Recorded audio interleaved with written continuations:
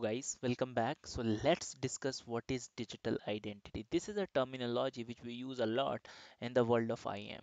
So a digital identity is nothing but it is an information on an entity used by computer system to be represent as an external agent. Actually, this agent could be a person, could be an organization, an application or devices.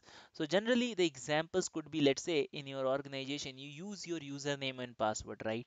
Your credential, let's say for purchasing history, your date of birth, your social security number or SSN, like these kind of things are example of a digital identity. So in the easy word, if I will explain you, digital identity is nothing but it's just like your physical identity, the way you have your, let's say, your identity proof. Let's say in India we have voter card, Aadhaar card numbers, right?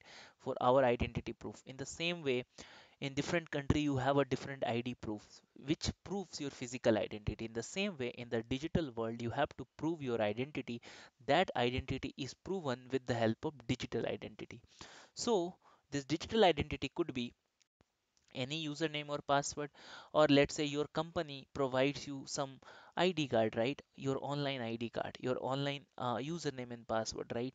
With the help of that you can authenticate yourself, you are the right person which have the access to the company servers or company products, like.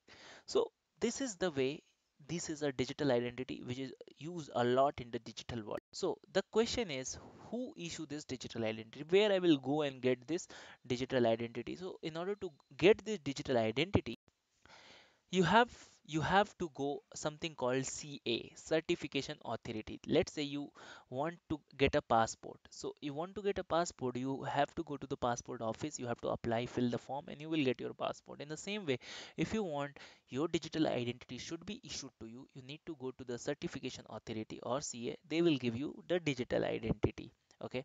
So in order to assign, you can see here, in order to assign a digital representation to an entity, the attributing party must trust the claim of an attribute, such as name, location, role, as an employee or age, is correct. So, if it is correct, then associated person will given one digital identity. Okay. So I hope digital identity is clear. If you want digital identity, you have to go certification authority, a place where you have to prove your documents like you are the correct person who you are claiming to be. After that they will issue a digital identity for you. So generally this digital identity should be issued by your employer to you. So we should not generally do this, or this is done by some different bodies who are present over the internet who will give you this digital identity with the help of CA. So I hope you understand what is digital identity, where you go and get the digital identity. In the next class, we will discuss about digital certificates. So thank you and let's meet in the next class.